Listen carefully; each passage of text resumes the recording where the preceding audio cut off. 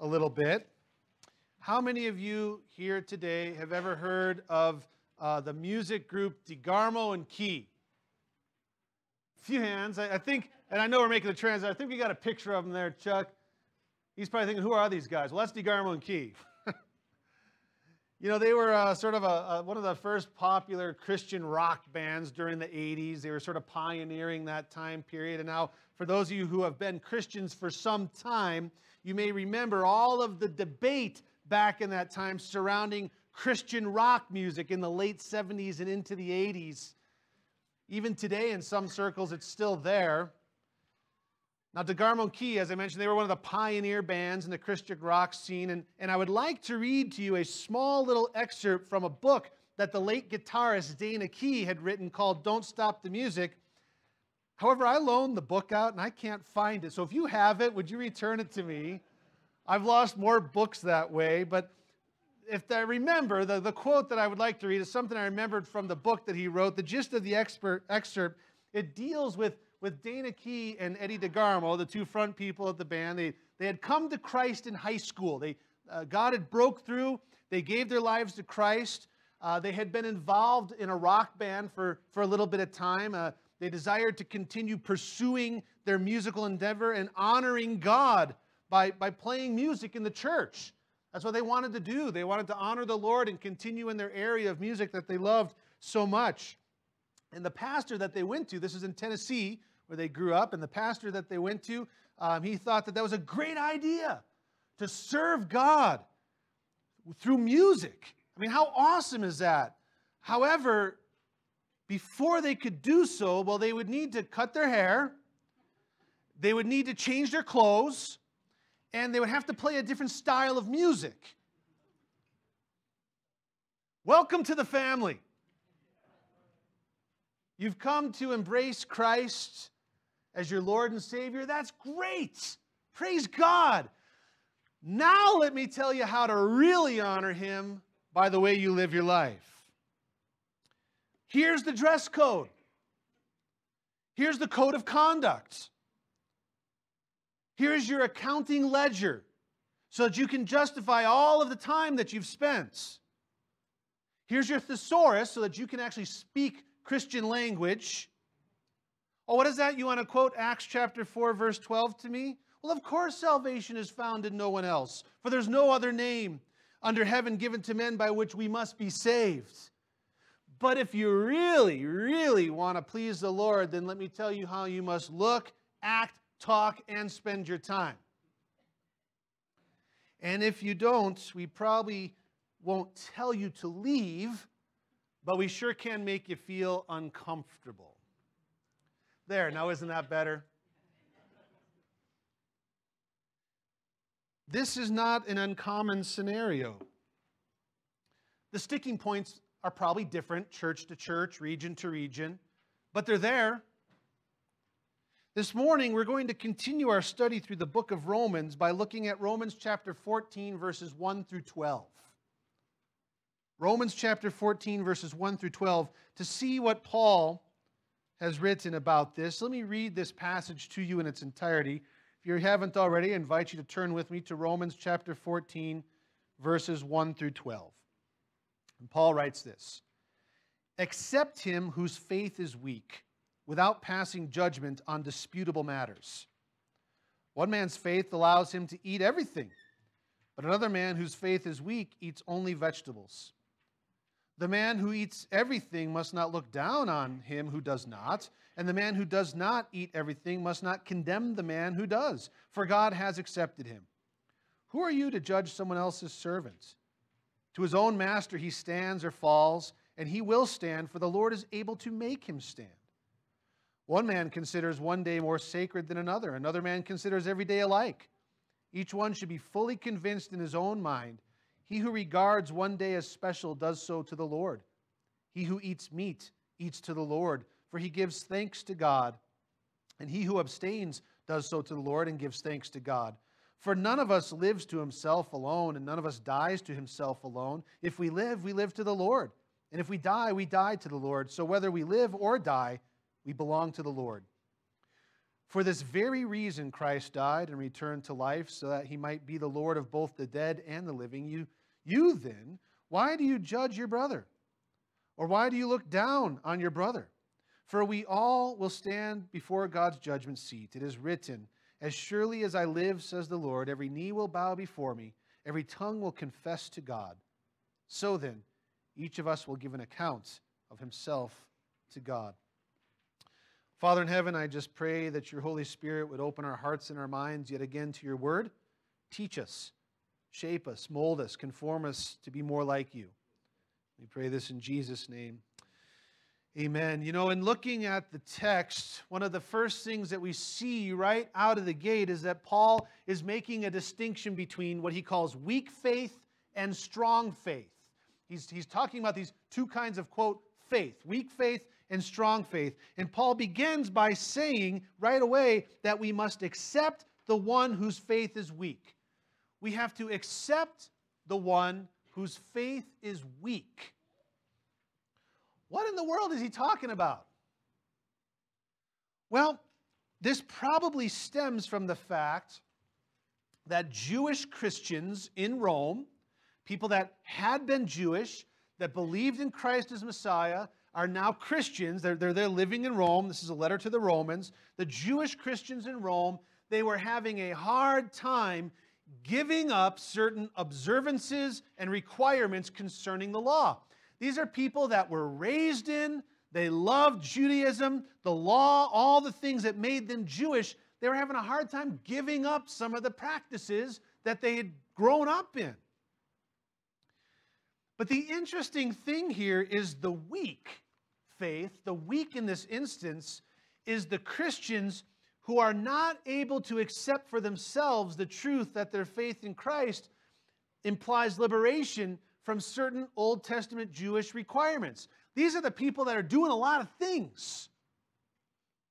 And it's not so much that they choose to observe the requirements of the law.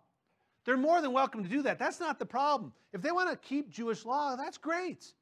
No problem. But they were judging those who did not keep those laws and letting them know that if they really wanted to be a Christian, then they would do well to follow this code of conduct. That's what's going on. Now, weak is not used in some condescending way as we might anticipate. Paul's not putting them down when he says they have weak faith. Paul refers to it as weak faith because these people hold on to customs, laws, requirements to create a right standing before God.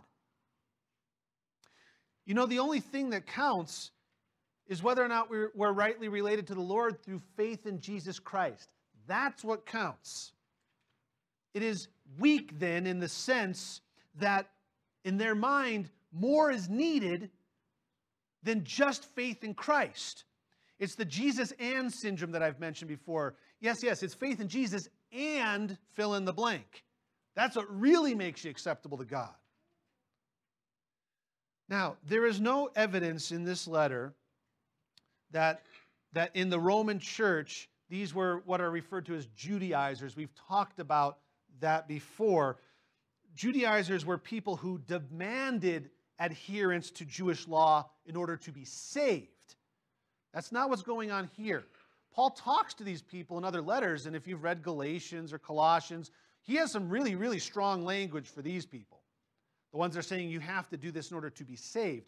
That's not the problem. These aren't Judaizers. Rather, these people, they would skew what sanctification meant, what holiness meant, by adding a bunch of addendums to salvation.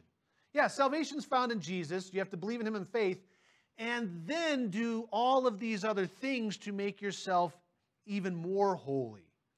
That's what's going on. In other words, yes, I know you're saved, but if you really want to honor God, then here's the list that you have to keep. Now, we are told here to accept the one whose faith is weak without passing judgment on disputable matters. That's a long sentence. That's what we're told to do. Accept the one whose faith is weak without passing judgment on disputable matters. We are not just to tolerate the weak. Remember, these are the people who hold to doing certain things to make yourself right before God. We're not to just tolerate them, but we're told to treat them as a brother or sister in the intimate fellowship of believers. We are to accept them. Not just tolerate them, accept them. Now, in the opening story that I shared about the rock band DeGarmo and Key, the one whose faith was weak, it's not the one that you would think. The one whose faith was weak in that opening story would be the elders and the pastors of the church.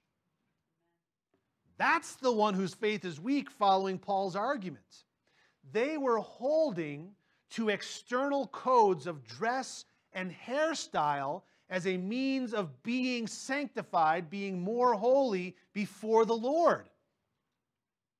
And Scripture very clearly indicates that the only thing that justifies and even sanctifies is Jesus himself. You know, living in Montana and ministering on the reservation for a time, as many of you know, we came to Cheyenne after having been on the reservation for a while. You know, Julie and I had many friends, as did our children, who were Native American.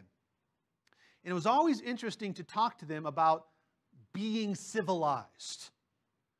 When they came and they were actually civilized by people that put them on the reservations and things.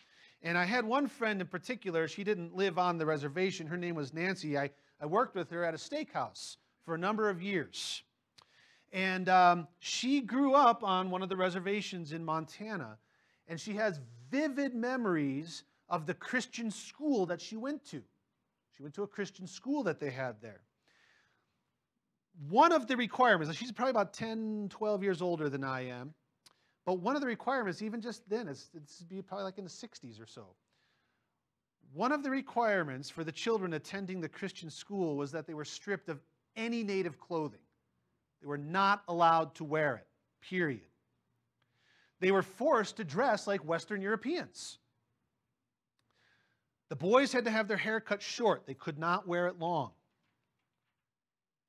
And they were taught Western European Christianity.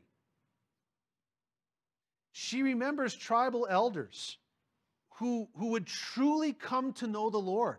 They were born again, Spirit-filled, and they were very conflicted because they wanted to please the Lord, but they were told that as a Native American, they could not.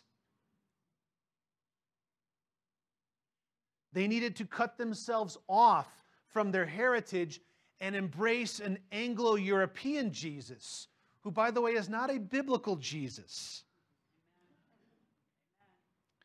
They would feel horrible because they would yearn to sit in the talking circles and do some of the things of their culture, but they were told that they would be an abomination if they did that.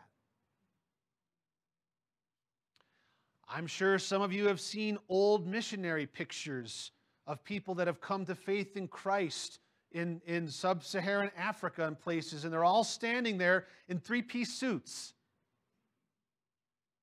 Why? It's really hot.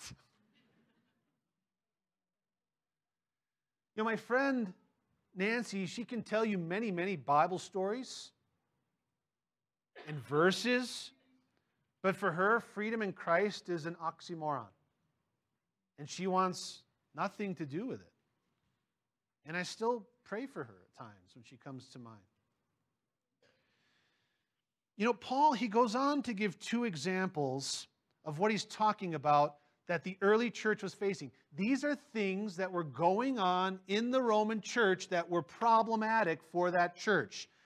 He gives two examples of what the external code was back then. It's different now, but back then this was a real problem. And the first example is found in verses 2 and 3. Let me reread that to you. One man's faith allows him to eat everything, but another man whose faith is weak eats only vegetables. The man who eats everything must not look down on him who does not, and the man who does not eat everything must not condemn the man who does, for God has accepted him. Now we're probably thinking, what does that have to do with anything? This was a problem in the church. This was a big problem in the church. Now you have to understand that this example probably stems from the fact that very often in the Roman marketplace, meat that was bought in order to cook and eat had been offered to idols in pagan worship. You would go to the marketplace to buy meat, but almost exclusively the meat that was being sold was left over from pagan ritual practices and offerings. That's the problem. And there's no way of knowing what meat wasn't offered, what was. And so there's a more extensive treatment on this in 1 Corinthians chapter 8, because the Corinthian church was really having a problem with this. It was breaking fellowship, and so Paul has to address it. But it was a real problem for the early church. People did not want to inadvertently eat meat that had been used in a God-dishonoring way. I understand that. They wanted to honor God. Their motivation was pure. They didn't want to inadvertently eat meat that had been used in a God-dishonoring way. That's not a bad thing. The one with weak faith in this example, though, that Paul's talking about, you see, they decided that rather than risk eating meat that was unknowingly sacrificed to idols, they would simply be vegetarians. It was easier that way. I just won't eat meat, and then I don't have to worry about it. They felt that if they were to partake in that kind of meat, that they would be displeasing to God. Listen, I mentioned 1 Corinthians chapter 8. Let me just read to you verses 1 through 8. This is 1 Corinthians 8, 1 through 8. Because Paul's talking about this very specifically. This had become a problem in the Corinthian church. They were having a big upset about this, and people were all really in camps and fighting and all kinds of stuff. Now, about food sacrificed to idols. This is his teaching to the church. We know that we all possess knowledge. Knowledge puffs up, but love builds up. The man who thinks he knows something does not yet know as he ought to know. But the man who loves God is known by God. So then, about eating food sacrificed to idols. Well, we know that an idol is nothing at all in the world, and that there is no God but one. For even if there were, or are so-called gods, whether in heaven or earth, as indeed there are many gods and many lords, yet for us there is but one God, the Father, from whom all things come, and from whom we live. And there is but one Lord, Jesus Christ, through whom all things came, and through whom we live. But not everyone knows this. Some people are still accustomed to idols, that when they eat such food, they think of it as having been sacrificed to an idol. And since their conscience is weak, it is defiled. But food does not bring us near to God. We are no worse if we do not eat, and no better if we do. Paul says, look, I understand what you're trying to do. It's commendable if it makes you sin. But for me, praise the Lord and pass the prime rib. I mean, he had no problem with it. That's basically what he's saying. Paul says that it is the person's faith that allows them to eat whatever.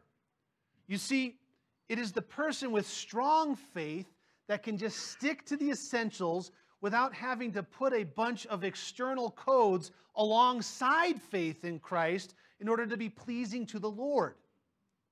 The strong Christian understands that one's dietary choices really have no spiritual significance. In verse 5, Paul uses the example of one day being more sacred than another. This was another problem in the church. This is why he mentions it. Verse 5, Romans 14, one man considers one day more sacred than another. Another man considers every day alike. Each one should be fully convinced in his own mind. Again, this probably stems from the Jewish Christians maintaining that the Jewish sacred days and festivals must be observed in order to be right with the Lord. That's what they were saying. Hey, glad you came to faith in Christ, but if you really want to honor God, keep the Jewish calendar. Really, really important. Again, it is the one who places all this external code alongside their faith. That's the person with weak faith. The bottom line is that for a Christian, every day is to be dedicated to God. Through holy living and godly service, we are to take up our cross daily and follow Him. Not just one day a week or certain days out of the month. It's an everyday thing. if I were to boil it down, when thinking through these things, it's really important to understand that we all stand before the Lord and no one else. That's really sort of the bottom line here. You're going to stand before God, not other people. And now in regards to all of this, what does Paul say? Well, listen again to verse 4. Who are you to judge someone else's servant? To his own master he stands or falls. And he will stand, for the Lord is able to make him stand. And then again, verses 6 through 12. He who regards one day as special does so to the Lord. He who eats meat eats to the Lord, for he gives thanks to God. And he who abstains does so to the Lord. He gives thanks to God. For none of us lives to himself alone, and none of us dies to himself alone. If we live to the Lord. If we die to the Lord. So whether we live or die, we belong to the Lord. For this very reason Christ died and returned to life, so that he might be the Lord of both the dead and the living. You then, why do you judge your brother? Why do you look down on your brother? For we will all stand before God's judgment seats. Each person stands before the Lord and nobody else. We do not live to please ourselves or other Christians, but we live to please the Lord. And verse 8 really drives that point home. Whether in life, whether in death, we belong to God. And Paul is telling the Roman church that the way to settle disputable matters is to settle them before the Lord. Pray. Search the Scriptures. Come to a conclusion that you can stand before God on in good conscience. Not born out of your own desires. Oh, I really like to do something, so I'm going to find anything in Scripture to justify that. That's not what this is saying. But born out of God's revelation to you through His Word. That's the difference. Fellowship among Christians is not to be based on everyone's agreement on disputable questions. That's not fellowship. That's not godly fellowship. That's not what it's based on, that we can sign off on every single disputable matter.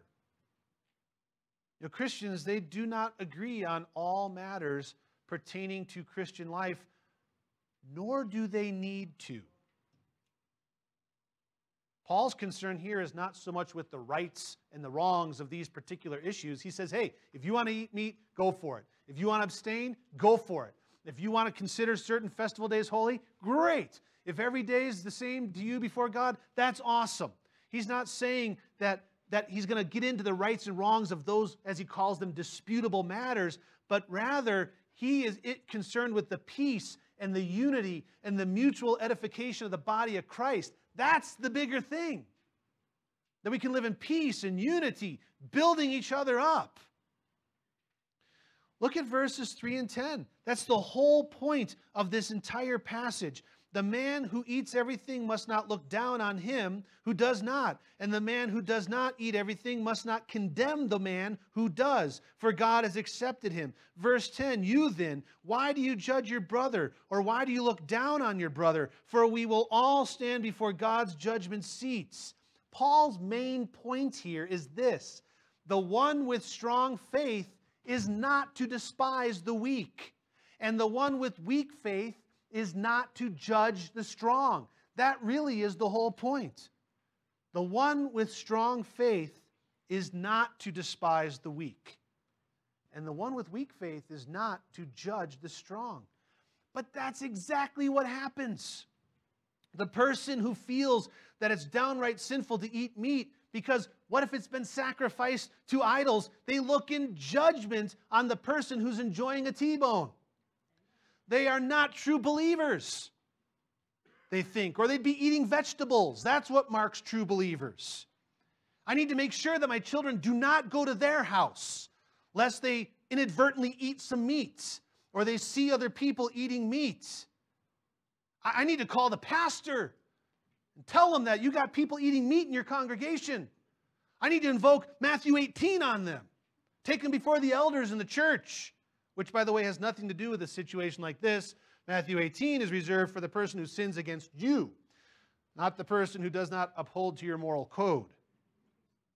On the other hand, the person who's eating the T-bone, well, he looks at the vegetarians and he thinks, what a petty, immature person.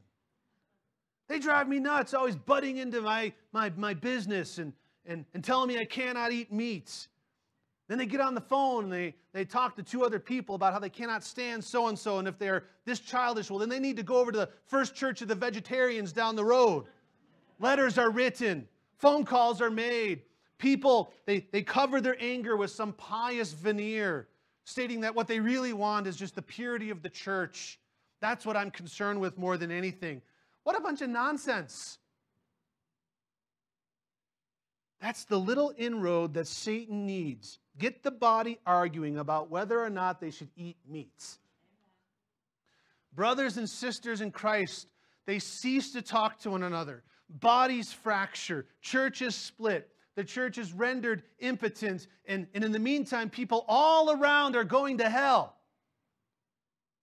People then become like my friend Nancy, who considers freedom in Christ some unattainable oxymoron, and she wants nothing to do with the church. It's just a bunch of pious, holier-than-thou arguing children. Boy, I'm sure glad we don't have that problem anymore. Or do we? Do we? We can read things like this, and it just seems so unattainable. Meat, vegetables, and what's the whole point of this? Well, let's apply it to our situation in life today. Let me ask you, where is your faith weak? I bet you we all have a point or two. Where is your faith weak? What are your hang-ups? I encourage you to examine your heart today. Is it Jesus and being a Republican? Is it Jesus and homeschooling? Is it Jesus and no secular media, whether it's TV or internet or movies? Maybe it's Jesus and not one drop of alcohol. And if anyone consumes any kind of alcohol whatsoever, in your mind, they are less of a Christian. Fill in the blank. We've got them. You know, at the risk of shocking some of you and perhaps even offending some of you, I can let you know a little bit about my life. You know, up until going to seminary, this would be 13 years ago now. I've been pastoring about 10 years and about 3 years of seminary. So up until leaving to go to seminary, I played in a rock and roll cover band. Huh? I know. I did.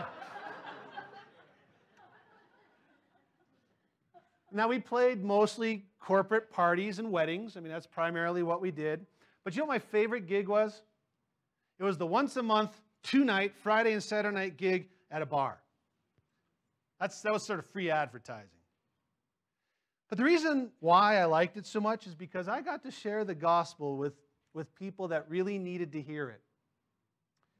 You would be amazed how many overly inebriated people wanted to talk about life with one of the band members during a break.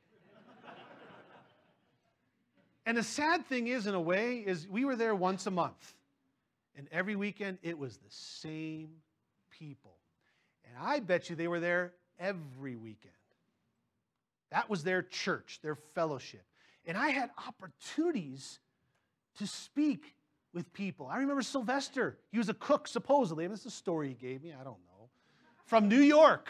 He was a chef, and he came on Hard Times. And he and I would talk about all kinds of things. And I had opportunities to share the gospel during these breaks with fairly inebriated people. The conversations were very interesting. And you know, the main reason I don't do that now, I don't have the time. I mean, I can remember getting home 2, 3 in the morning, and this is when Isaac was young, and he'd be there 6:30. Hey, Daddy, wake up. I can also tell you that our girls have had dance lessons. This is in another community, but from someone that I was pretty confident is homosexual. That's a big hang-up right now in the church.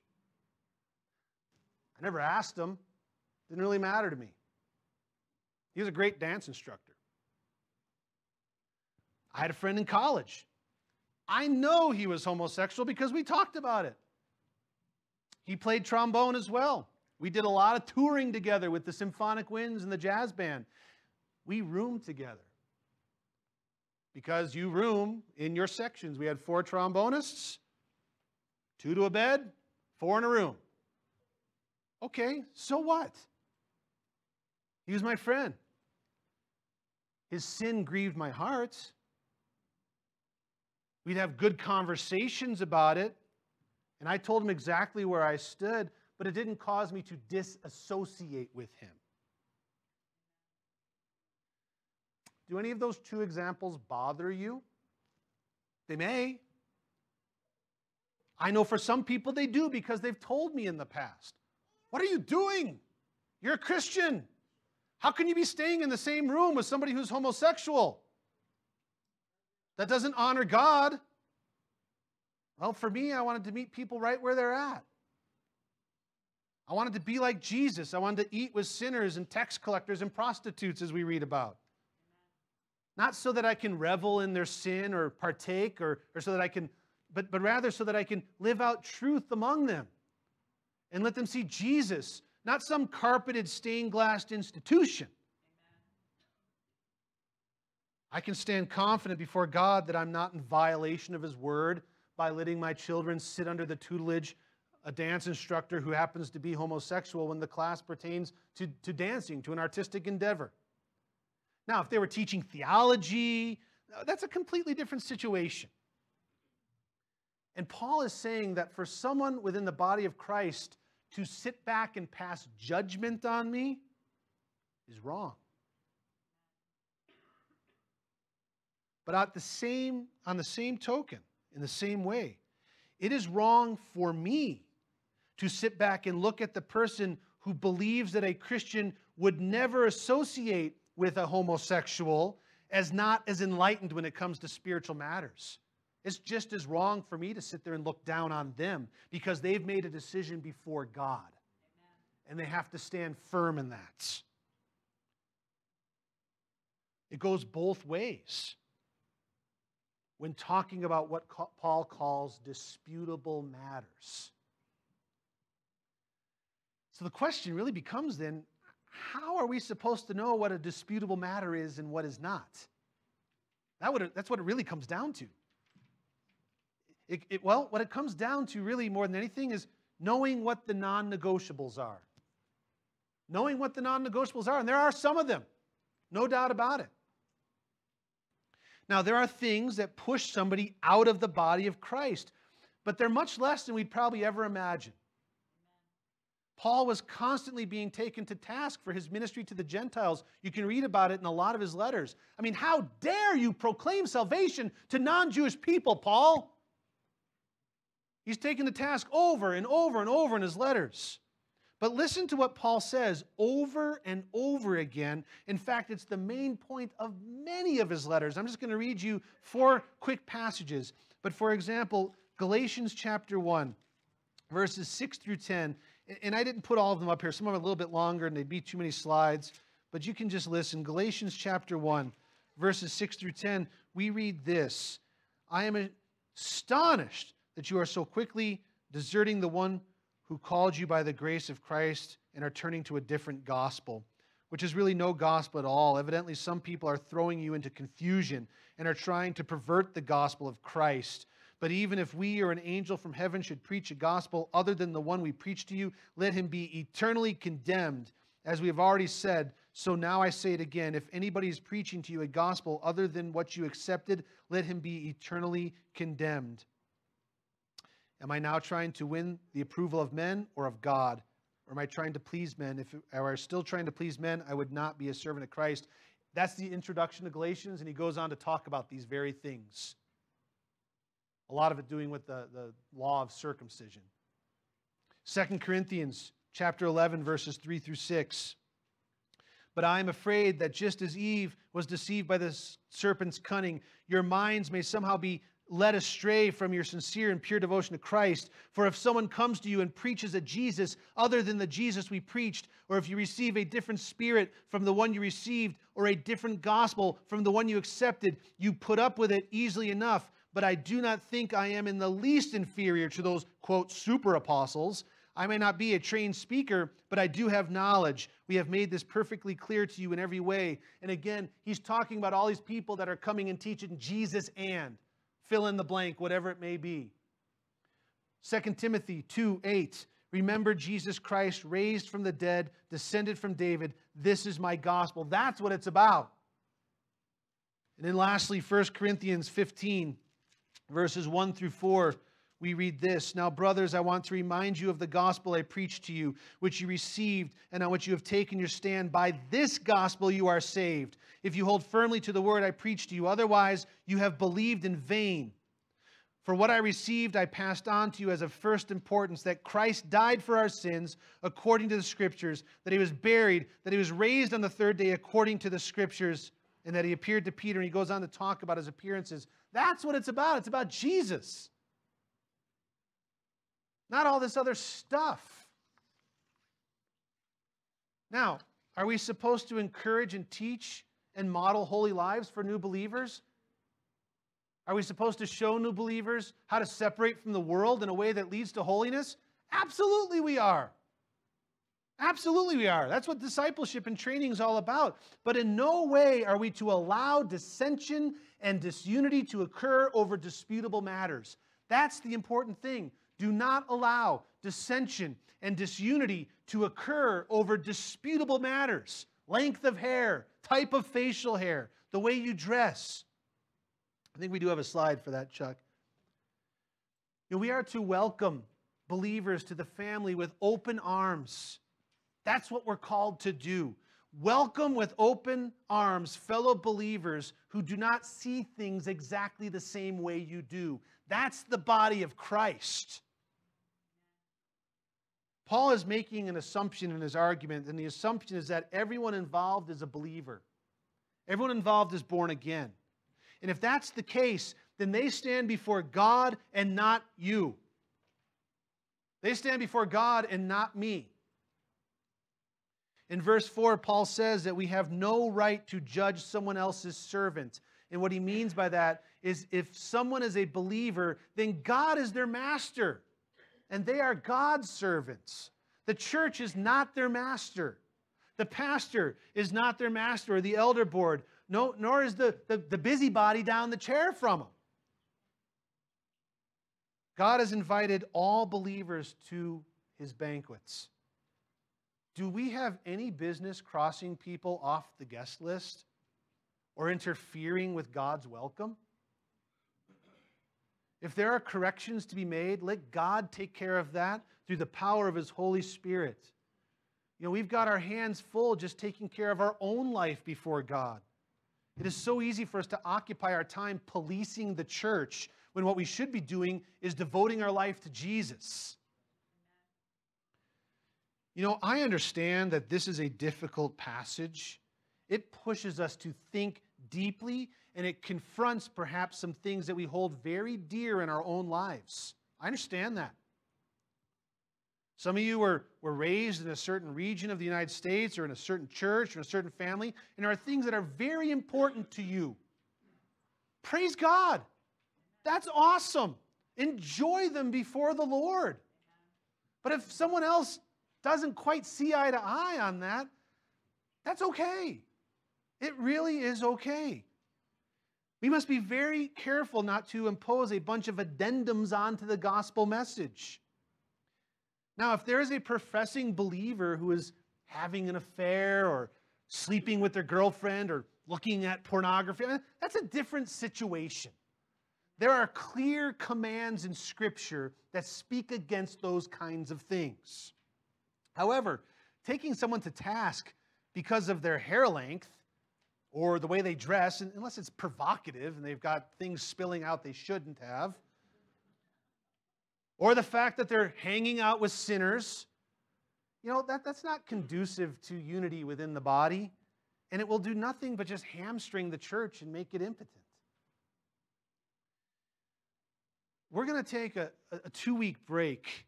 We're going to have a message more about preparing for Easter and in our Easter message, and then we're going to get back to the second half of 14 and talk a little more in depth about disputable matters, sort of what they are and what our approach should be to them, because Paul goes on to give some more examples. let me just close with saying this. My prayer is that we would be a church that can honestly say, welcome to the family. When someone professes Christ, that we say, God bless you, that's awesome. Welcome to the family. You've made a profession of Christ, and that's what really matters.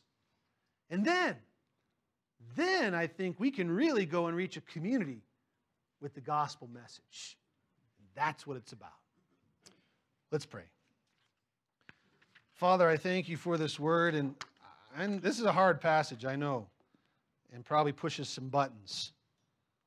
Pushes some buttons on me. And Lord, I just pray, Holy Spirit, that you would speak to us. Show us, Lord, if we've got some things that we hold on to too strongly in a way that we're trying to impose them on other people. Or maybe we don't obviously impose them on people, but maybe it's causing us to look at people with derision, to not accept them fully as a brother and sister in Christ. Lord, I pray, take that away. May there not be disunity in our body because of disputable matters in our approach to them. Lord, I pray against that. I pray that we would be unified in Christ, and that as we go from there, Lord, from that place of unity, that we can really honor you and serve you well. We pray this in Jesus' name. Amen. Amen. Well, I invite the praise team to come up, and they're going to